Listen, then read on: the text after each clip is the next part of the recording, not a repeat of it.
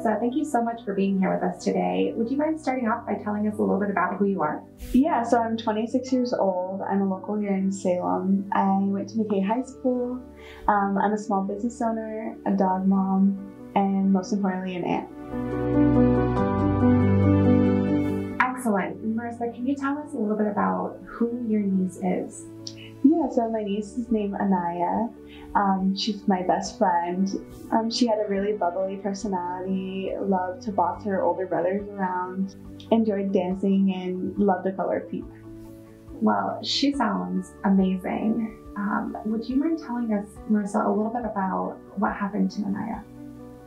Yeah, so when I was 16, on April 19th of 2013, my niece became a victim of child abuse by the hands of a sibling's romantic partner. And there was domestic violence in the home.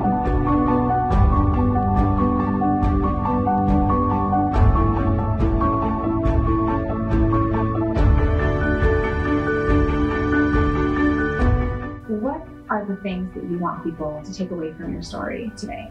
The things that I want people to take away from this story is that it can happen to anybody.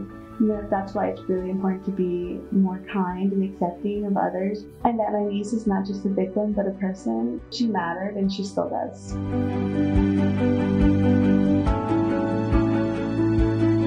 So Marissa, this action month, April as an action month, what do you think is an easy action that people can take?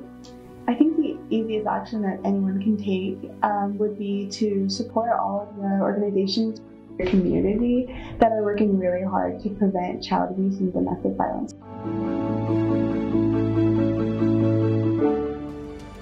Children and families are our greatest natural resource. We all have a stake in helping them thrive. Grow a better tomorrow for all children, together.